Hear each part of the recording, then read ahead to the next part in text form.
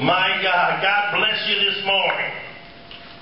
My God, my brothers and sisters, it's time to receive the finished work at Calvary today. How many know the work at Calvary was a completed work?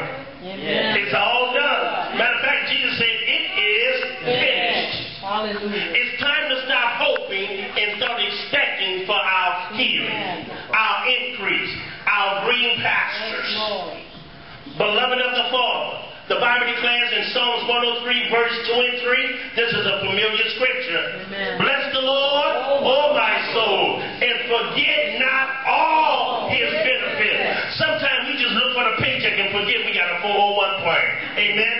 Sometimes we're looking for a paycheck and forget I got a sick day coming to me. I say, God said, forget not all his benefits. How many know you may not have two nickels to rub together, but you're supposed to be joyful? Amen. Hallelujah. My God, do you understand? Rain ain't nothing but liquid sunshine. I will not forget all of his benefits. Yes. The Bible says, bless the Lord, O my soul, and forget not all his benefits. Who forgiveth all thy iniquity. Who healeth all my diseases. Not some of them. God want to heal sinuses today. Amen. God want to heal people off of cigarettes and alcohol and gambling. God wants to heal marriages today. Hallelujah. The Bible says, forget not all his benefits. My God. Listen to this preacher this morning. God does not make mistakes. Amen. He makes miracles. That's right. Do you understand what I'm telling you? God wants to take those that are on drugs and alcohol and turn a mistake into a miracle. Oh my God, I was telling the man of God, I say one of my favorite sermons over there is, my mistake won't stop my miracle. Hallelujah. Because God does not make mistakes. Amen. He makes miracles. Hallelujah. I believe the Holy Ghost is stirring up in true believers and that understand victories are fought and not taught. Amen. Right. Hallelujah. You can't come to a room like this. You can't go to church and say, can I get my certificate for my victory? No, you got to fight it. You got to fight to get off of nicotine. You got to fight to get your marriage where it belongs. Hallelujah. I believe the Holy Ghost is stirring up some folks that say, hold on, I understand victories are fought and not taught. Hallelujah. As Christians, we must deal with the lumps and the bumps in the road. Yes. As Christians, we must deal with the good days as well as the bad days. Hallelujah. Amen. Children of Zion, it is our level of faith and our applied action that will determine the outcome of our faith that will produce a positive result. Yes, Lord. Anybody can talk a good game, hallelujah, but it is the faith level that you apply your action to that will produce a positive result. Hallelujah. Amen. Our King and King laid down two steps that we should follow. First step, give up all your possessions that have you. Oh, it's okay to have possessions. You just can't let the possessions have you. I said the first step, he said, is give up all possessions that have you. Amen. The second step, give up all of yourself. Hallelujah. That's my house. No, that's my house, Bubba. I can hear guys say, oh, that's my car. God said, Bubba, that's my car. If I tell you to pick somebody up, what you gonna do? Get my wallet. Get my money in my wallet. God said, got my wallet. How many know we were bought with a price today? Yes, Lord. Hallelujah. Hallelujah. Give up all of yourself. The Spirit of the Lord declares, have you thanked God for all that he has done? Hallelujah. Yes, Lord. Come on, turn to your brother and sister and say, have you thanked God? Have you thanked God for what he has done? What he has done. Some of us are waiting to thank God for what he's about to do tomorrow. You understand, if God don't do nothing else, I'm thankful. Amen.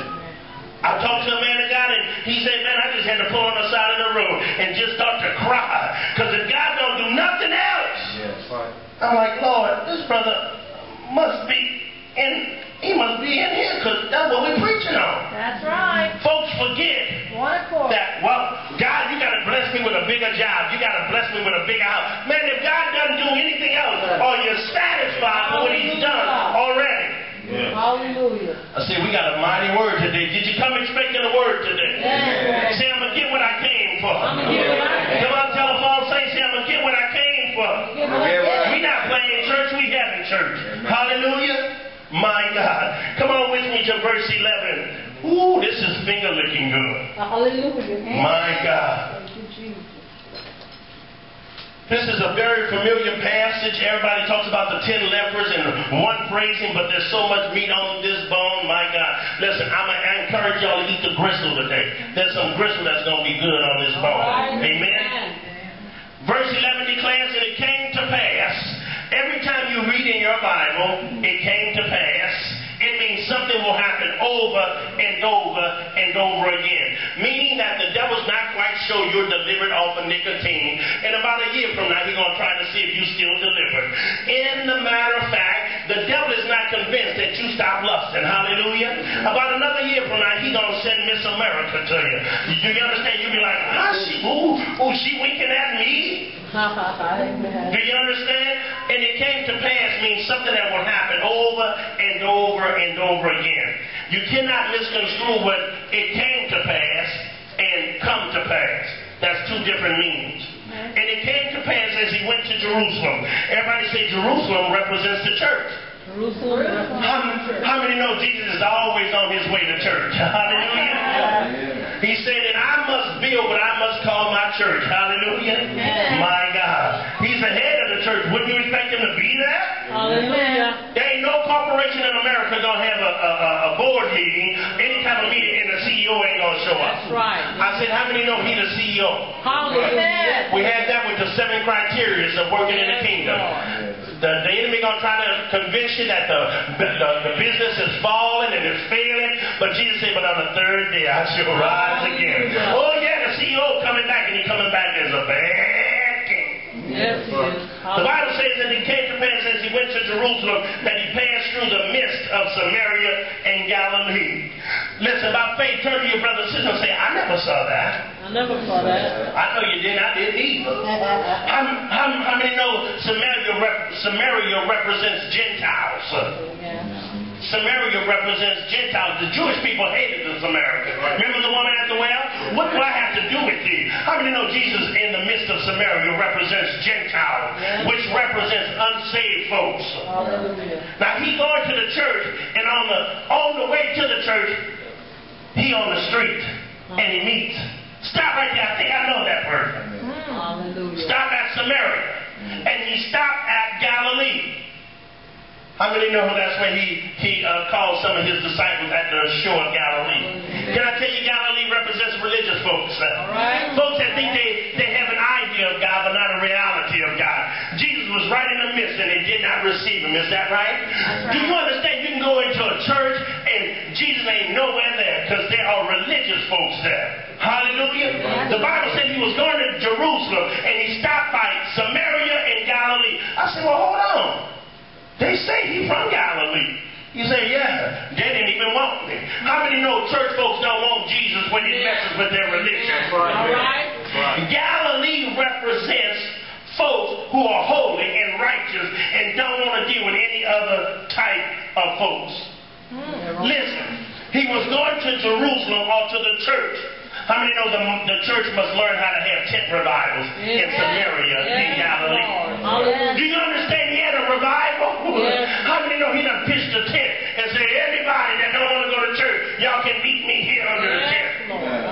Do you see them? I'm making it up. He said he met some folks that didn't want to come to church. Hallelujah.